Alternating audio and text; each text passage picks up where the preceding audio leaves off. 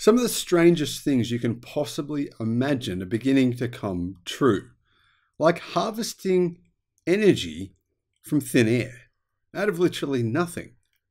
This sounds crazy, it sounds ridiculous, but engineers are saying that actually it's true, and here is why. Hello my friends, welcome to the channel.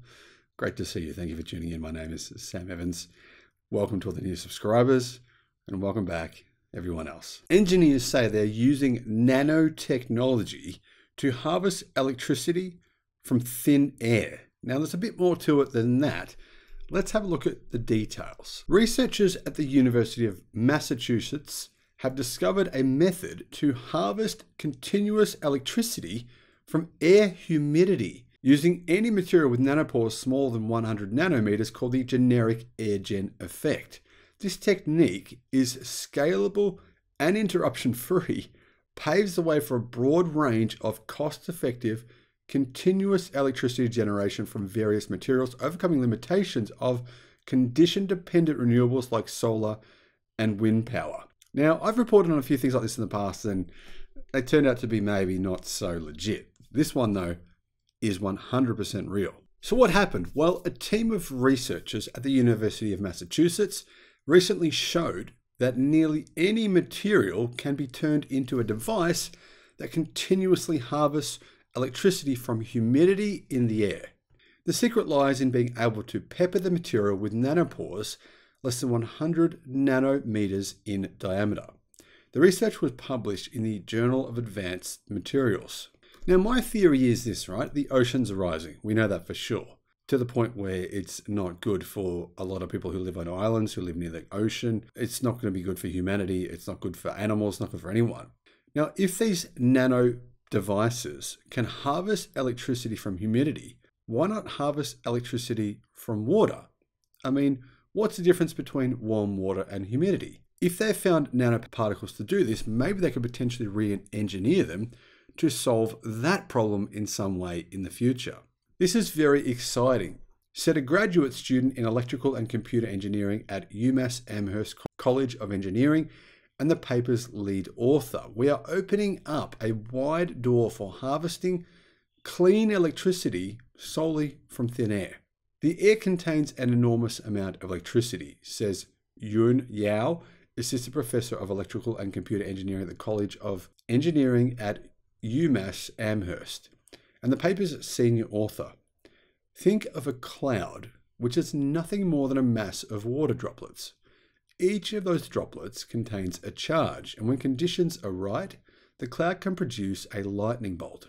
But we don't know how to reliably capture electricity from lightning. What we've done is to create a human-built, small-scale cloud that produces electricity for us predictably and continuously so that we can harvest it for free, forever. Seriously. So how does it actually work? Well, the heart of the man-made cloud depends on what Yao and his colleagues call the generic airgen effect. And it builds on work that Yao and co-author Derek Lovely, distinguished professor of microbiology at UMass, had previously completed in 2020, showing that electricity could be continuously harvested from the air using a specialized material made of protein nanowires grown from the bacterium Geobacter sulfuroducens. Now that work was kind of the beginning stages to this work, which is far more advanced compared to where they were at back in 2020. What we realized after making the Geobacter discovery, says Yao, is that the ability to generate electricity from thin air, what we then called the airgen effect, turns out to be generic. Literally any kind of material can harvest electricity from thin air, as long as it has a certain property. So not really any type, but there's a lot. That property, what is it? It needs to have holes smaller than 100 nanometers or less than 1,000th of the width of a human hair. Now, if you pull a hair over your head and you see how thin it is, and then you try to imagine something having a hole in it that is less than a 1,000th the width of that one strand of hair. I don't think you'd be able to see it with the human eye. The reason this works is because of a parameter known as the mean free path, the distance of a single molecule of a substance. In this case, water in the air, travels before it bumps into another single molecule of the same substance. When water molecules are suspended in the air, their mean free path is about 100 nanometers. Yao and his colleagues realized that they could design an electricity harvester based around this number. The harvester would be made from a thin layer of material filled with nanopores, smaller than 100 nanometers, that would let water molecules pass from the upper to the lower part of the material. But because each pore is so small, the water molecules easily bump into the pore's edge as they pass through the thin layer. This means that the upper part of the layer would be bombarded with many more charge-carrying water molecules than the lower part, creating a charge imbalance, like that you see in a cloud, as the upper part increases its charge relative to the lower part. This effectually creates a battery, one that runs as long as there's humidity in the air. The idea is simple, they said, but it's never been discovered before, and it opens all kinds of possibilities. The harvester could be designed from literally all kinds of material, offering broad choices for cost-effective and environment-adaptable fabrications. You can imagine harvesters made of one kind of material for rainforest environments, or in another for more arid regions. Since humidity is ever-present, the harvester would run 24/7, every day of the week, rain or shine, at night, and whether or not the wind blows, which solves one of the major problems of technologies like wind and solar, which obviously only work when there's wind or when there's sun.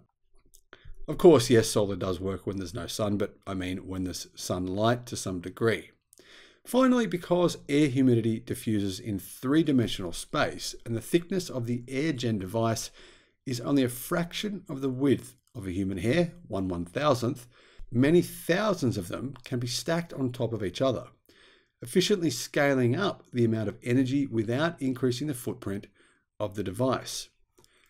Such an air-gen device would be capable of delivering kilowatt-level power for general electrical usage.